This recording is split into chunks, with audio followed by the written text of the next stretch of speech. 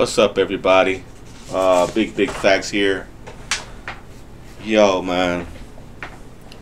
So I'm reading Frank Alexander's book, right?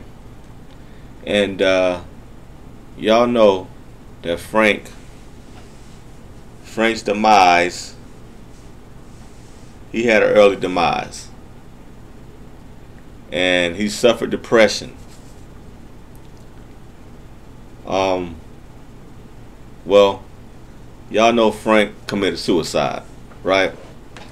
So reading this book, it tells me, he tells you right here that he was thinking about committing suicide. So I'm going to read it right here. It says, this is Thanksgiving 1997. It was a year after Tupac's death, and I was staring down the barrel of my own gun. I wanted out of this world. Nothing could have prepared me for the hollowness I felt.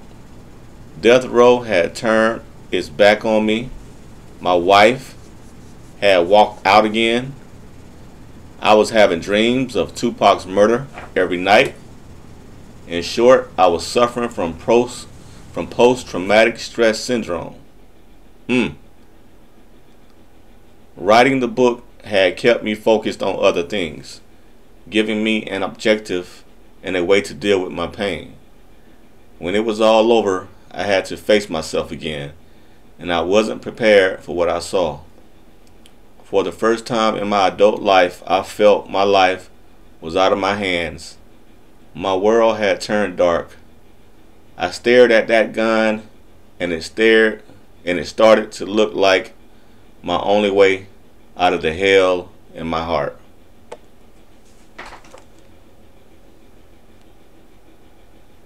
Damn.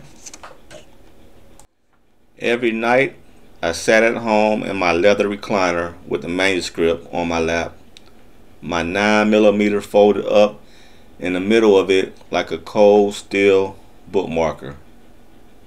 Every night I was there, stoned, out of my mind, reading my own words and reviewing my life page by page. I was alone. I was thinking about everything that happened, not knowing that Satan was entering my thought process because I was stoned all the time.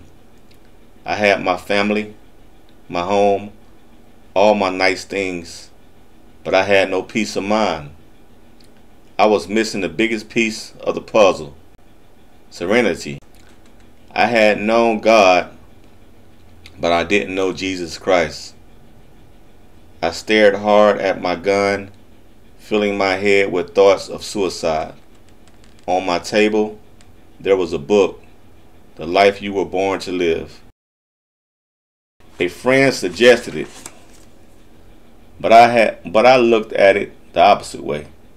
I wondered why I wasn't living the life I was predestined to live. I'd always believed we meet people for a purpose. That life was all about connecting the dots. Things that are going to happen regardless of our actions. But I wasn't feeling that in a positive way. Each day I was sinking lower and lower into a depression. All I was feeling was pain. On Sunday night, I was flipping through channels and I saw this guy named Jack Van Imp. He had a spiritual show on cable, and I don't know why, but I stopped and watched it. His wife would read newspaper articles from around the world, and Van Imp would relate the news to the current day's events and interpret those events through biblical teachings. At the end of each show, he'd invite everybody to accept the Lord into their hearts. I started to get in the habit of viewing the show each week, and without really knowing it, I began to accept the Lord.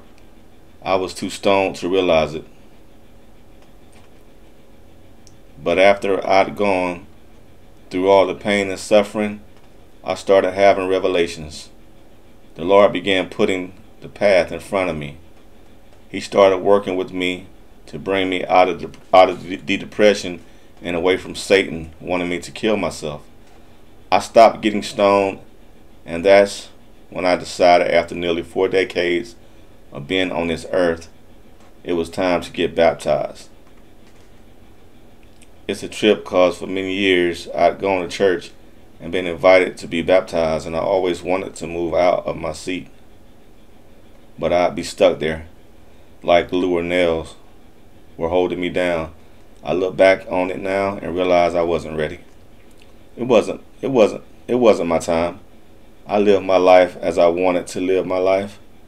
But after resolving to be baptized, I decided it was time for me to find the life I was born to live, and to see that I had a bigger and better purpose.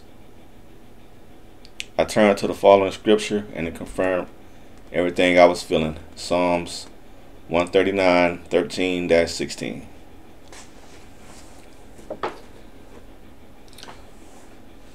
Wow, man. So,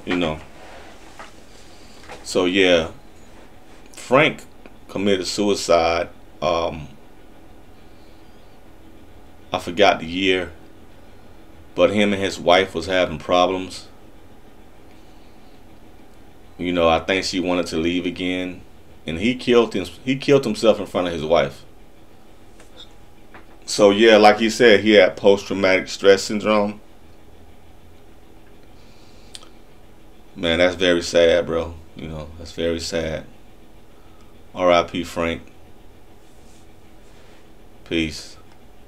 And it's just sad, man, because he was thinking he had suicidal thoughts before, and he gotten himself out of it, through religion, like I just read, he gotten his way out of it, but he came back on him, man. Damn. That's crazy. Peace.